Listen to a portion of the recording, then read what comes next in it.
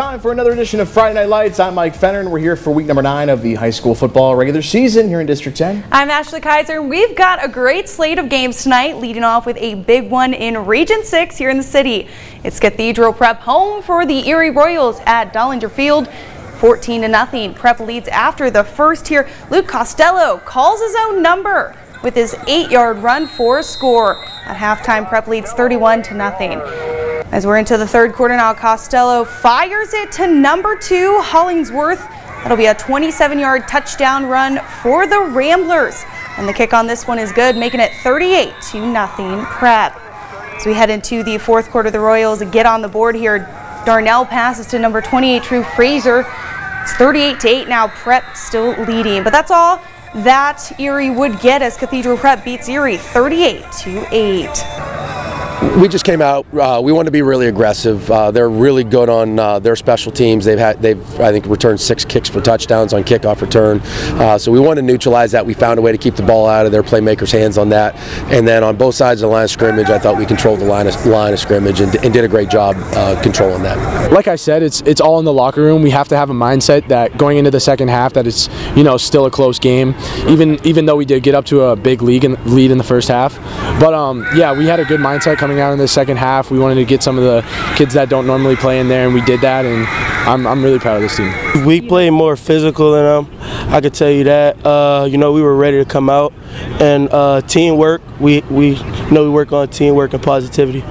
We stay focused, just thinking, like they can't come back. It's 0-0. Like we still can run up the scoreboard. That's what we think every time we're up by a lot. Sacked on a play. On the Plyler Entry System scoreboard, Cathedral Prep takes down Erie High at home by a final score of 38-8. All right, let's go to Gus Anderson Field. Region 6 action between Brad Orlando's McDowell Trojans and Butler. Scoreless in the first here after a touchdown was taken off the board by penalty. McDowell getting one back. Blaze Myers rolls and throws. Finds Jackson Johns for the Trojan TD pass. 5-yard score. Call it 7-0 for the guys in blue. Next drive, Myers throws into the flat. Damar Dickerson takes off down the sideline. That's a first down pickup as he makes some would-be tacklers miss. And then later in this drive, Myers going to hand it off to Stefan Baby Porter. Makes his way into the end zone from 4 yards out. 14-0 Trojans as they extend the lead. Butler with the football now here later. It's Dominic Baraducci with the easy interception. Trojans in business offensively. That'll lead to this. It'll be Myers up top, out of the gun, firing downfield for Leo Whitaker. 31-yard touchdown in stride, 21-0 in a heartbeat. Region 6 champion McDowell goes on to get the win 52-12 at home over the Golden Tornado. Now for Union City as they meet Mercyhurst Prep at Saxon Stadium. 1st and 10 on the 40, number 6 Jason Ellman takes off as he fights his way through the Bears defense. 40-yard touchdown for Mercyhurst Prep. Lakers strike first. It'll be 6-0 Hearst in the first with 11:25 left. 1st and 10 on the 48. Paul Johnson's pass hits the ground and Bears Jacob Skinnles recovers it with a big rush for Union City all the way down to the 9-yard line. Now that leads to this kick here from Leonard Steven. The Bears are on the board now, 6-3 Lakers. And then number 4, Jeremy Ganska pulls to the Lakers sideline and takes off 55 yards for Mercyhurst for a touchdown. That one makes it 12-3 Mercyhurst. Lakers handoff here, ball bounces and Ellman recovers it just like they drew it up. Hurst gets the extra 2. Mercyhurst Prep tops Union City 48-3, staying undefeated and winning a Region 2 championship. Absolutely. Let's go to Corey High School where the Beavers are playing host to county rival Fort LaBeouf. Jay Pushkar on this one for us at Sheen Field. Pick things up late in a scoreless first quarter. Bison with a football, but not for long. They go to Ryan Welka on the ground. Picks up tough yards before Austin Barr flies in and jars it loose. Fumble that the Beavers recover. Later, 2 plays later to be exact. Corey on the scoreboard now. What a catch on the throw from Nolan Carey to Ryland Smith. Gorgeous one-handed grab for the 31-yard touchdown.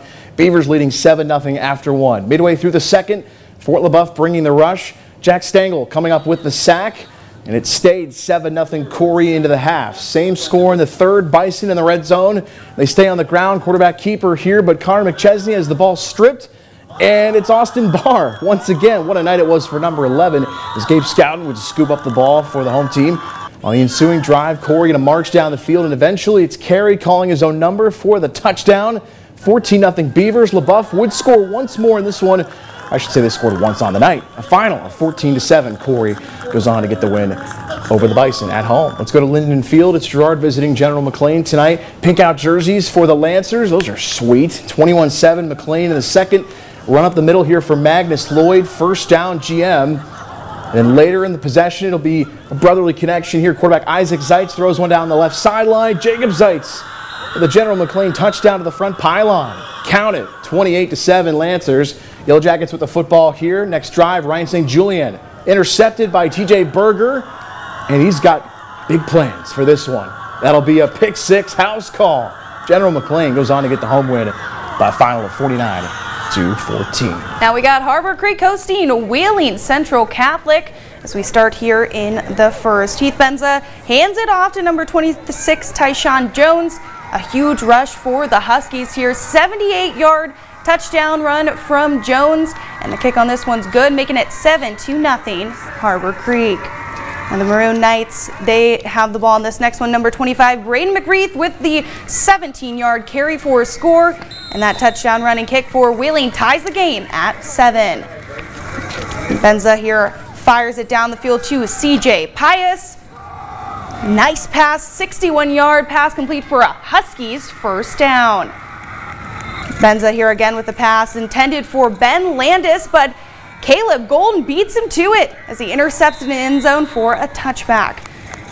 End of the first quarter, McGreeth goes long, 37-yard touchdown pass for the Knights. And the kick is good, 14-7 Central. Harbor Creek falls 49-20 to West Virginia's Wheeling Central Catholic. To Bender Field as Meadville and Warren in this Region 4 matchup here. First possession of the game, Dragons quarterback Eric Dibble gets flushed out of the pocket, rolls out and airs the deep ball, gets tipped, and right to the hands of Ryan Reichel as he returns it to the Dragons territory. Plus he gets this unnecessary roughness as the Bulldogs now wouldn't take long to capitalize. Brain Miller takes the pitch 13 yards into the end zone. Meadville up 6-0. Meadville's next possession, it's Brenton Anderson on the end round, making a few people miss.